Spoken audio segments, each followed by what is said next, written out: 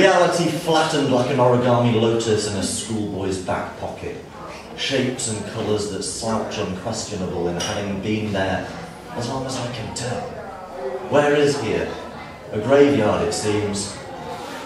Full moon humming a slalom through wispy shrieks of cloud, lit orangely faint from the urban buzz of street lamps. And this lights up the stoic stone walls of a church.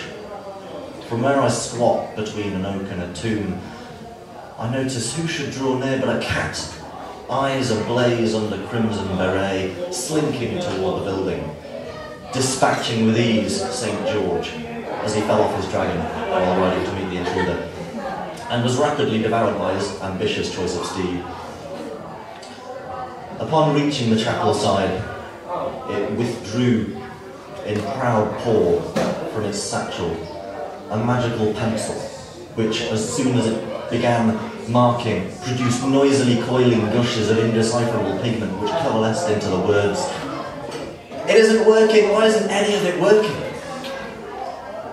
Only to realise there had been a power cut. Oh, fine, what a fuss.